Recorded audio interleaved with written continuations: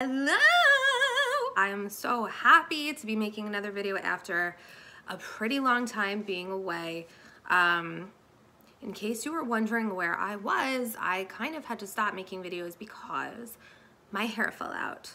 Yes, my hair fell out. Not all of it, but I lost about 30 to 40% of my hair, which was really, really difficult. So now that I have at least some normal growth back, I'm gonna start doing videos because I'm redoing my entire curl journey all over again. I had to do another big chop.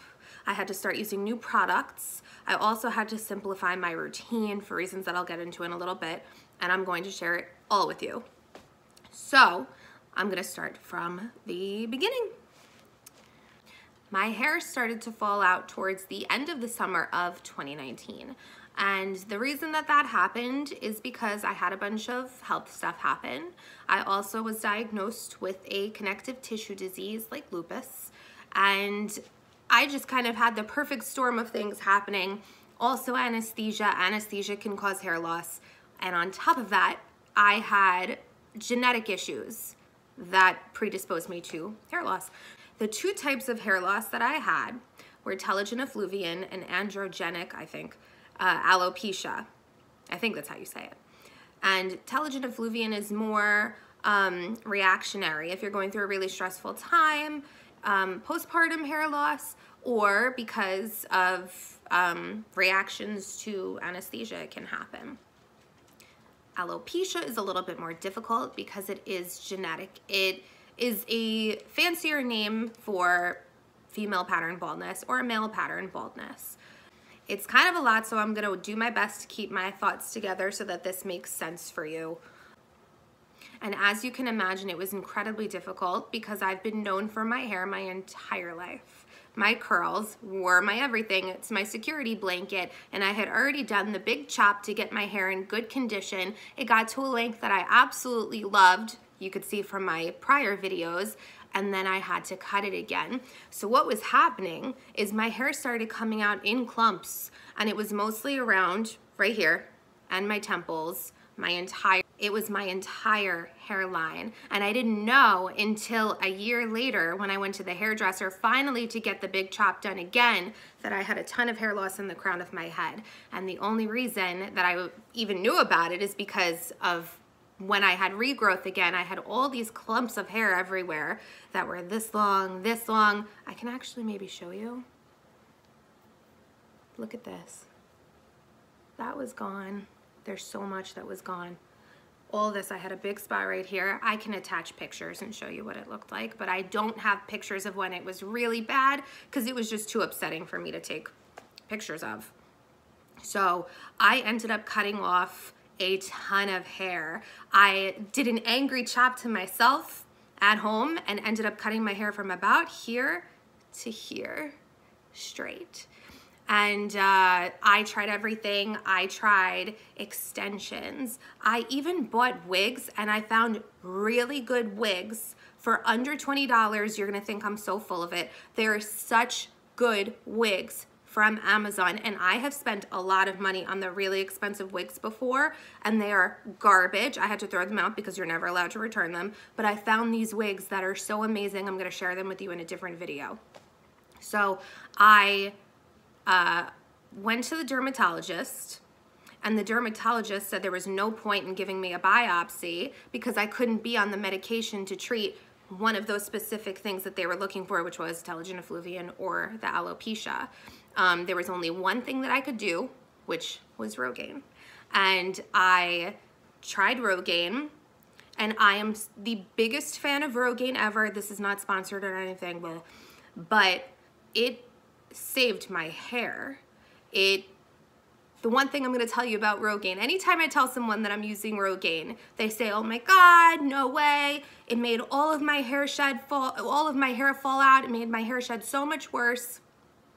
There is about, well, some people say 2 to 3 weeks. It took me about 6 weeks where my hair had to get used to it. And you know, there's the 3 different growth cycles. So your hair kind of goes through this weird period for the first few weeks that you use it, where your hair loss kind of hits its peak. So you end up losing way more before it starts to regrow again. But at that point, I was so desperate, I didn't care. My doctor had warned me, thank God, because if he didn't and that had happened, I would have thought he was crazy and I would have stopped using it. You just have to get through, if you're having hair loss, that short period of your hair loss hitting its peak, because then you reap the benefits so much afterwards.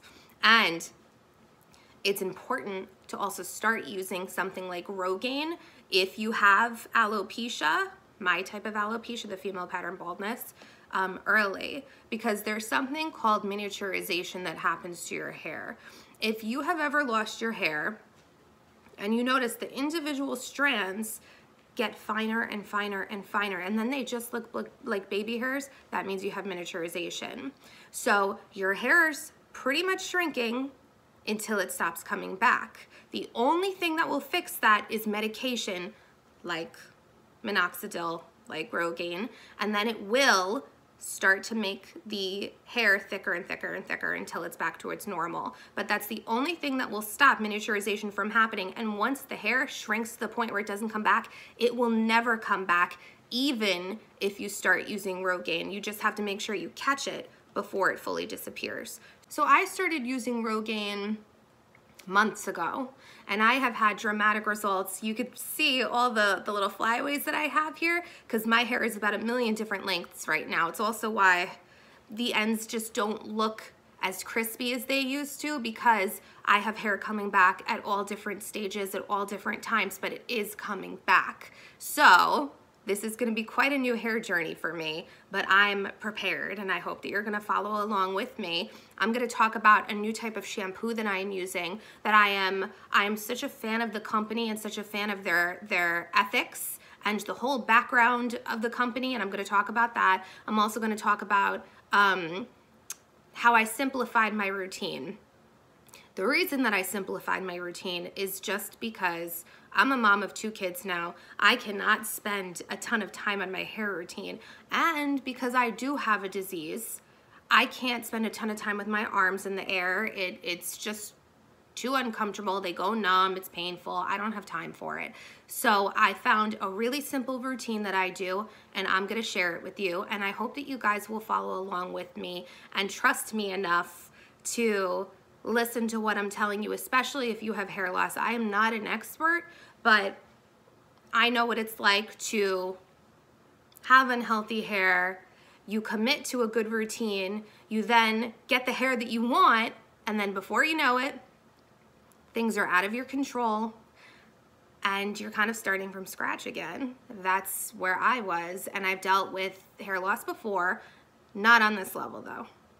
Not to the point where I needed a wig, and I had, you know, areas that were just bald. So I just wanted to tell you guys where I've been, and I wanted to tell you that I'm back, baby, and we'll be sharing product reviews. I will be sharing hair tips. I will show you how to tie your scarf at night so that it won't fall off while you're sleeping and you wake up and it's next to you. I will show you what tools I recommend. I'm also going to show you how I apply Rogaine, and I'm going to show you everything that I've been through to get my hair to come back to this this area that it is right now. So thank you for sticking with me. I really appreciate it. I know that it's been a while, but I am back, baby. I'm back. Thank you. And if you'd like to follow along with my journey, I would absolutely love that. Like and subscribe, and I will see you next week.